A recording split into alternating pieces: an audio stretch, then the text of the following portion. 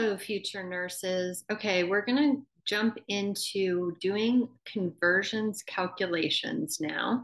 And so at this point, you should already know Big G and King Henry died by drinking chocolate milk.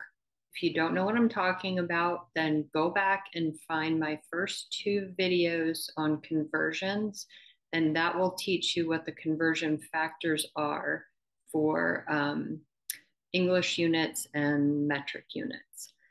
So now we're going to jump into doing a calculation.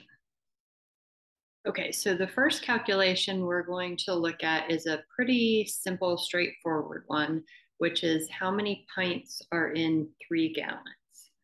And so anytime you have a word problem or a conversion problem, I want you to start by writing what you're given and what you're trying to find.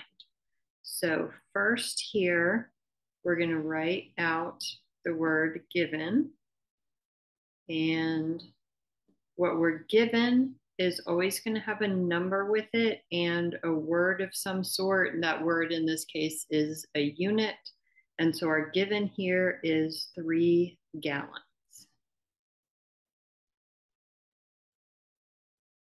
And what are we trying to find?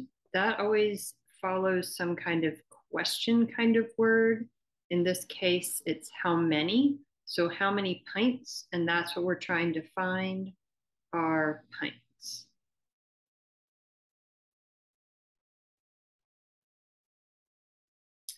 And now this is where the Kingdom of Gallon and the King Henry died by drinking chocolate milk come in handy. And so this is the reason that you are going to write them down before you need them. Because when they pop up and then you need to know them, then the pressure's on and you might forget them. And I don't want that to happen to you.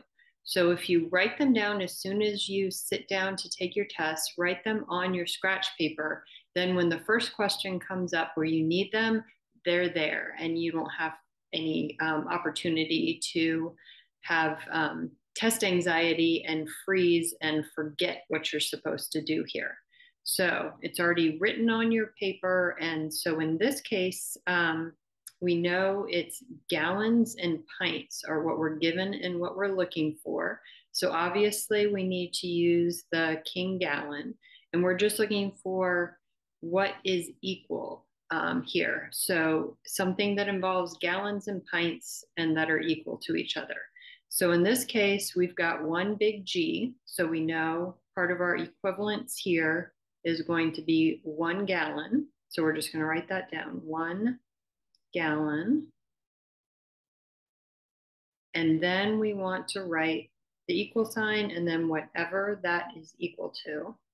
And we do that just by counting up how many pints are pictured inside of that 1G. So in this case, we're going to just count up all of the P's here, which is 1, 2, 3, 4, 5, 6, 7, 8. So 8 pints is equal to 1 gallon.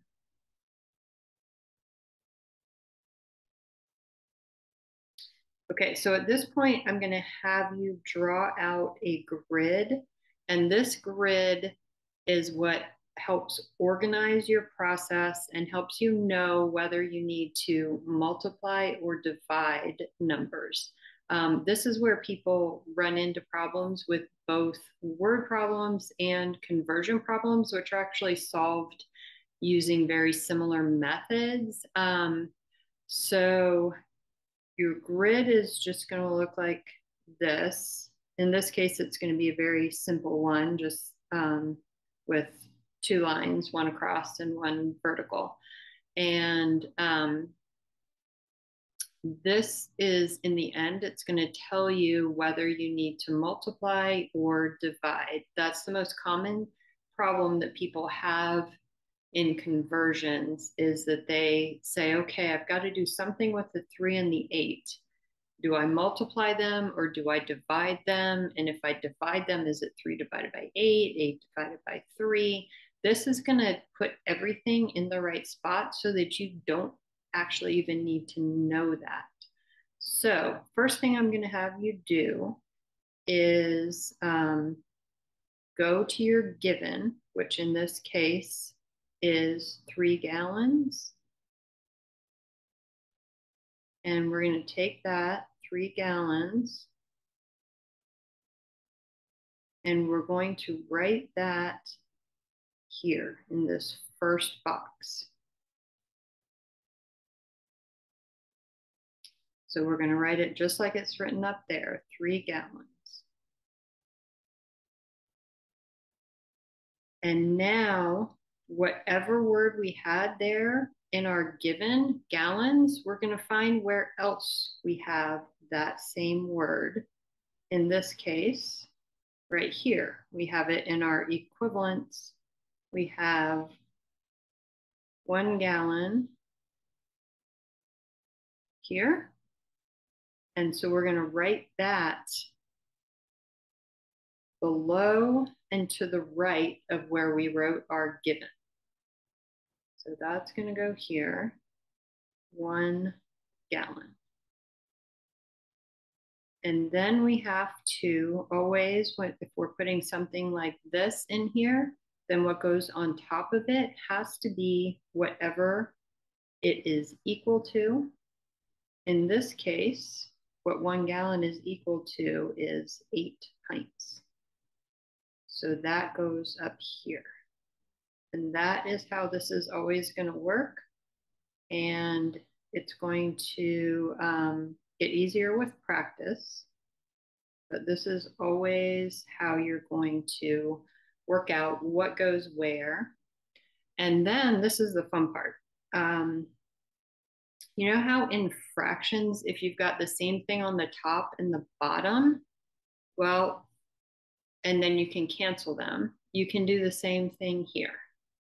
So here we've got gallons on the top and gallons on the bottom, and it's okay that they're not in the same square because everything on top is divided by everything on the bottom, and that means your gallons here, not the 3 and the 1, just the word gallons, cancels. And so then we're left with 3, 8 pints, and 1. And what you do with those numbers is that everything across the top is multiplied by each other. So that becomes 3 times 8. And then it's divided by everything on the bottom. If we had more than one number on the bottom, we would multiply them by each other as well. But since we don't, we just bring over the 1. And then whatever, any units that we have left or any words that we have left just get carried out here. And so then we can just solve this. Now it becomes a very basic math problem. 3 times 8 divided by 1.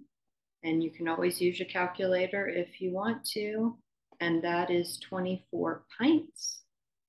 And that is the solution to how many pints are in 3 gallons, 24. I'm going to do a bunch more examples, so watch for those videos. Bye-bye.